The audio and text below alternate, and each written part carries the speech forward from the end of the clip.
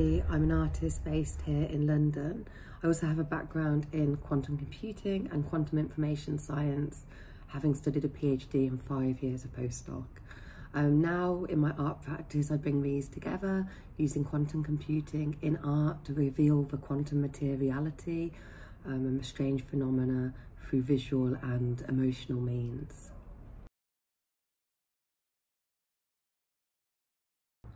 So my breakthrough of the year is using quantum computing in art for the first time and creating an immersive experience called End that enables audience members to feel and see phenomena from within a quantum computer.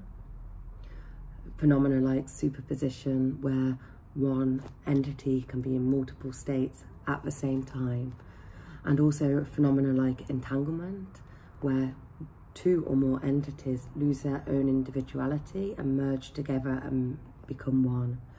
I've been programming IBM's quantum computers, and after years of research, I've understood how I can use them to animate images, to create 3D structures that morph and breathe.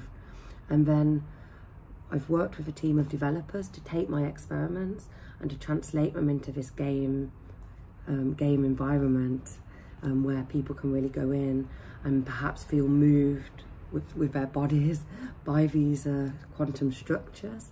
And this is really important because quantum computers, the language around them, the science behind them is often considered impenetrable to the layperson, but by using art, audiences of all different types of people, young people, so on, can start to experience quantum phenomena, but without getting weighed down by the often very technical jargon.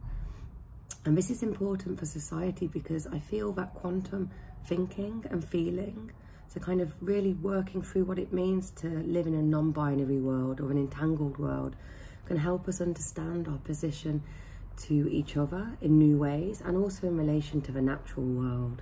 Imagine if we consider ourselves entangled to everything on the planet, and I believe quantum computing can help us to understand this. As quantum computing develops, it will really allow artists and creatives to see facets of reality that we could never have imagined.